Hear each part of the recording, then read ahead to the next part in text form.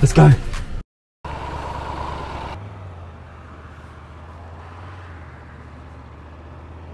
Here we are on a Friday afternoon, Perth City, and we've just picked up a Tiger 1200 for a test ride. I'm so high up. Oh, aren't you? Like you can see over the top of my helmet. I can see over your helmet. Yeah, is that a good thing? I don't know yet. Seating position's really weird for the pillion, that's for sure. Like my legs aren't really, I guess, in a proper sitting. And yeah, normally I'm looking directly at the KTM on the back of your helmet, and I'm actually looking over it. It's a very unusual feeling. Oh yeah, you got little lights on the mirrors that tell you there's cars coming up. So this has radar detection on the rear of the bike only. You know, it looks like a big top heavy bike. It's definitely wider across the tank, am I right? Yeah, way wider than the KTM. Comfortable though. Yep. Nice to have feet flat on the ground, I'll tell you that. It is, you did, I don't know, I guess I just deal with it because we're up higher on the KTM. Yep. You just become used to that. Yeah, you know, you've got real confidence. Sure about the seat. The seat feels really hard, like right in through the groin area, I suppose. For me, it's on my sit bones. Yeah. That's quite hard, is it? Hard, like I've got almost pressure pain already. So I've got a hand bar, like grab bar under my butt. Oh yeah, yeah. On each side. Yep. Actually not bad position. Probably a little bit wider seat than I have on the KTM, I think. Yep. Because the knuckle guards on my gloves don't bother me. I've got my hands turned inwards. Oh yes. And on the KTM, I tend to find that they just dig into my hips a little. Definitely a bit vibrating in the hands. Yep. Well, I've got way more vibration through the handbar where I'm hanging on to. And I've actually got, the same in my butt. Yep. Yep. Definitely got, it's got plenty to go. I feel that. Yeah. This is Triumph's Tiger GT Explorer 1200. Triple cylinder. I find it a little, especially at sitting idle at lights and things like that, it's quite a rattly motor. My hands feel a bit tingly, so it's a bit vibraty. Shaft drive, electronic suspension, which is actually really nice in the comfort mode. Pretty good. We're not sure on the seat. Passengers sitting up well high. Well high. I'm actually looking over the helmet. It's quite a different experience. Yeah, so she experiencing a bit of wind buffeting from obviously above, which we don't normally get on the KTMs. No. So that's a little different. The wind off the front screen's actually not too bad. Not sure about those mirrors because they have the indicator thing in them, whether you can change them out. But you get a pretty good look out of them. They're not a bad mirror. The interface to use, pretty intuitive. Not real hard, I don't think. Got this dicky little joystick, which is all right if you haven't got your gloves on, but when you got your gloves on, it's a bit hard to get to. Tyre pressure, riding aids. What do we got? Dampening, which is suspension, so we're down on comfort. Go right up to normal and sport. Coolant, warnings, service settings, riding modes, traction control, shift assist, hill hold, blind spot radar, indicator, self-cancel. Yeah, so looks like this thing's got pretty much all the stuff that Triumph offer, I think. That returns you to home. So relatively straightforward. Heated grips, cruise control, all keyless. So that, I guess, presents another raft of things that could go wrong. But all these new bikes are the same. They're all fobbed. The BMW, the KTM, they're all fobbed. The demo bike's from JCS Triumph in Perth, Burswood. Bill's the guy there. He's been, really helpful. Easy to deal with. I flicked him an email earlier in the week and got back to me within a few hours, pretty much. Yep. Said he had a bike available, tagged our name on it, and when we got there this afternoon, it was exactly that. The bike was sitting there, had a sign with our name on it, so nobody else could ride it while before us or anything. So yeah. Bike thoughts? Triumph Tiger 1200. We actually test rode the top of the range, the GT Explorer. Look, it rode nice. I found it a bit vibraty. By the time we'd done, what, half hour, 40 minutes, I had tingly hands. And a bit tingly in the seat department, which... And from a pillion, same, because I had to hang on. And my hands definitely have like a little vibration in them from the, what do you call them? Jesus bars? Grab handles. Yeah, that's the right term. Plenty of power. Oh yeah, no, you get power for days and days on the thing. And stable. Brakes were pretty good. Cruise control was good. The instrumentation, everything's pretty easy to use, navigate around. You know, you'd probably set up your own profiles and all that sort of bizarre. Being top of the range, heated seats, heated grips.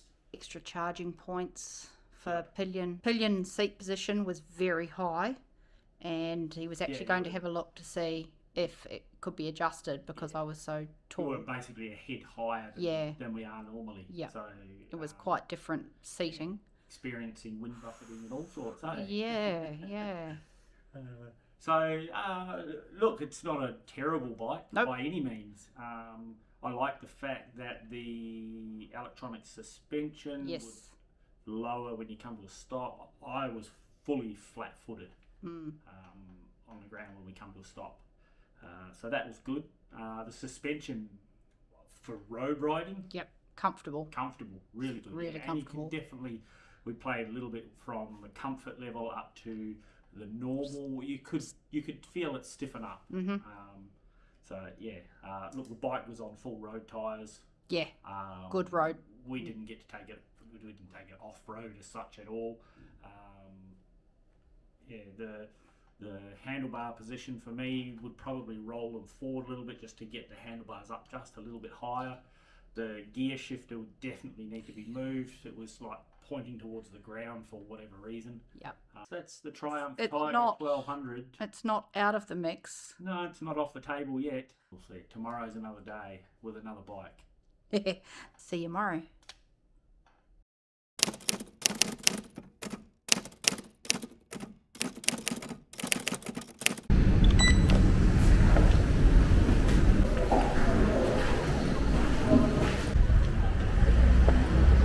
On the coffee and then another bike test. Yeah, looking forward to this one.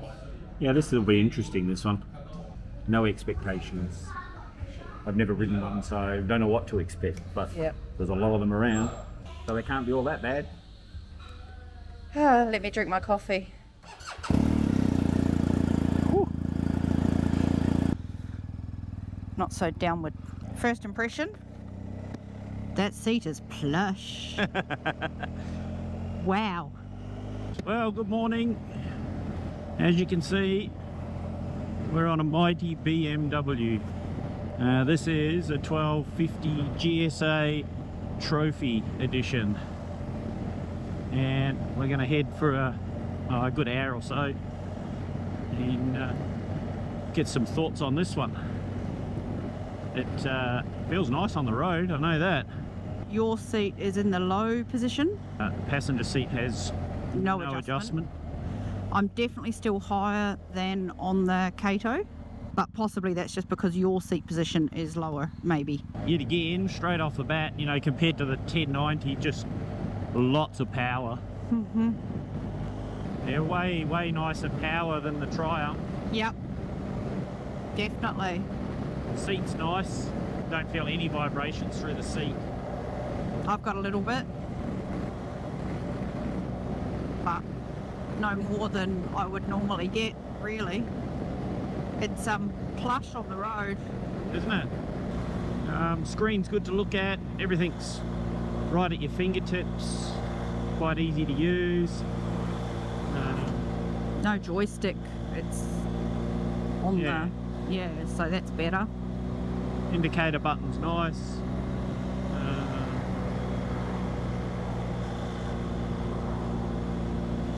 Weight wise, it doesn't feel heavy, No, not at all. When you're riding, it doesn't feel heavy at all. not top heavy. Well, here we are, back at the same park-up spot we were yesterday.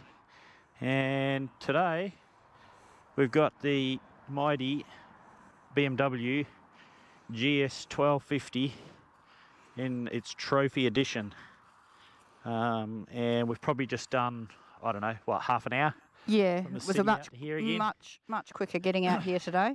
And yeah, wow, it's, I don't know, I think it's all that everybody hypes the bike up to be. It's comfortable, it's a real pleasure to ride. Yeah, it's easy to make any settings, bits and pieces like that. So this bike again, this has the full dynamic suspension, so full electronic suspension, shaft drive. It's got that boxer engine, so it's yeah, the seating positions are good. Much better. Much better than yesterday's. Good foot pegs. Not as high. I don't feel like I'm perched. Yep. And that seat, the cushioning on it and the shape of it is way better as well. Yep. Not fully sold on the hand grip, so. No, they're, well, you can see they're just framing. Yeah, so yeah. they're actually not hand grips extra to the back frame. Yeah. But again, if I've got something behind me, I probably don't hang on the same. So Yeah, true. Look, for such a big bike round the front, it doesn't feel big and unwieldy on the road. Yeah, super impressed with that side of it. Yeah, nice to ride. Well, I have to say, so far this is the nicer ride. Yeah. And I leave the 1090 for dead Yep. as far as comfortability. Yep. Which is what we're well aware of. That the 1090 is amazing and has been great, but what we're planning is going to involve a lot more road miles, longer time on the bike. We need a bit of comfort. Here we are, Auto Classic.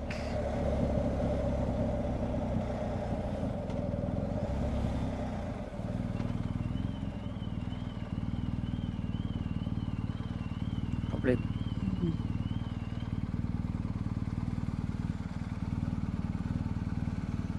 Good. Yep.